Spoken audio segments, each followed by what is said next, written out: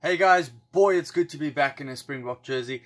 I've had a lot of people asking me what's going on with the Super Rugby competition in South Africa, what's going to happen with the Rugby Championship, all that stuff. Truth is, there's a lot of rumours still scattered about. There's not a lot of truths yet, a lot of set in stone stuff happening in South Africa at the moment. But I decided it's time for me just to tell you all the rumours, all the stuff that is happening or talked about in the media at the moment.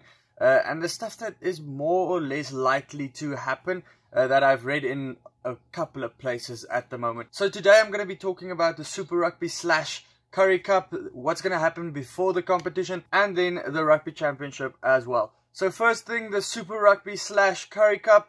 Yes, it is a slash because we don't know which competition it is yet. That's one of the big issues at the moment, why we haven't heard a lot about it yet.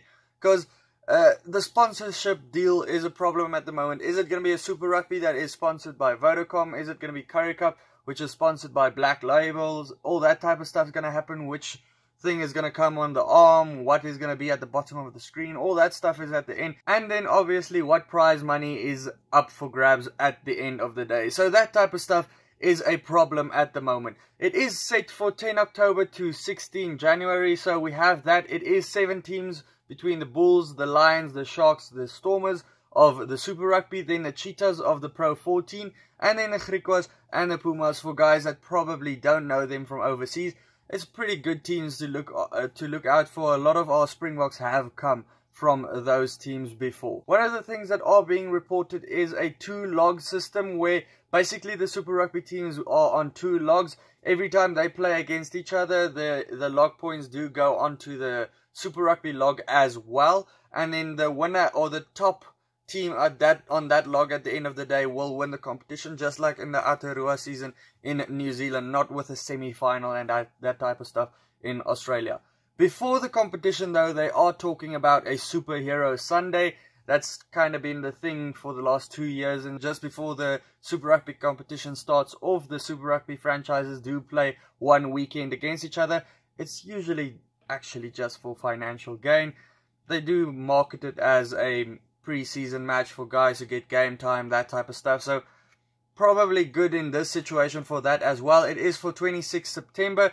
And then they're also talking, this is a big if, it's a big rumor, also a north-south derby like in New Zealand, which is probably going to be more of a coastal versus inland team with the Sharks and Stormers versus the likes of the Bulls and the Lions and maybe the Cheetahs for the 26th of September. So after that Super Rugby game, that Superheroes Sunday game, or on the 3rd of October, just the weekend after that.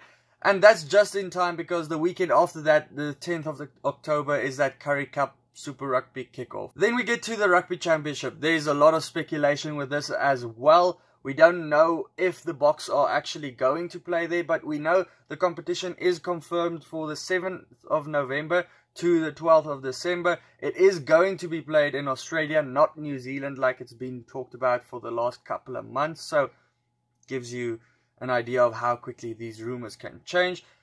The big talks at the moment are that we are going to send a younger team. The Boks are going to send a younger team with Lukhanyo being the captain of the side.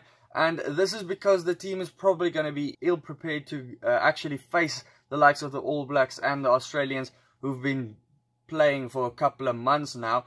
And the main thing for this is to create squad depth at the end of the day for that British and Irish Lions competition or tour that's played next year in South Africa. But I know they want to send the Boks over there because of the financial impact and the financial gain for the Boks at the end of the day, and for the South African rugby if they do go there and play. So that's why they want to send them there. I don't think it's a good idea for them to go there. We will probably not do too well, but it's good to get that squad depth, get some players that could maybe put their hands up for the British and Irish tour. So you might miss some of the younger guys in the Currie Cup / Super Rugby, but the big Springboks will be playing in that competition.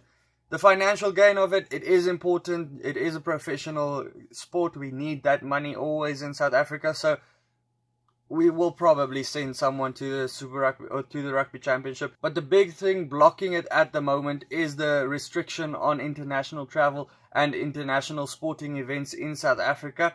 So if we do move to lockdown level 1, which is talked about at the moment, I think we'll probably go into that sometime soon. I don't know, I'm not a politician, it's just what I'm hearing. We'll probably move into that sometime, and then the Boks will probably be able to go there. I don't know, would be good for the financial impact, would be good to get that squad depth. Won't be great to be smashed by the All Blacks like 50-3, but hey, it's good to get that squad depth and actually go to the British and Irish Lions games prepared, because they have also started playing now in Europe. So South Africa is basically the only country that's really not playing rugby at the moment. Guys, that's the news at the moment. Not a lot of set in stone stuff. Most of the dates are prepared. The Super Rugby / Currie Cup, that's also prepared. We just don't know what to call it at the moment. The Rugby Championship, we know we will watch it. We just don't know if the Boks will play there. I do think we will watch the Superhero Sunday. Don't know so much about the North-South derby. Guys, I hope you enjoyed it. If you did, hit the subscribe button, and then I'll see you for the next one. Cheers.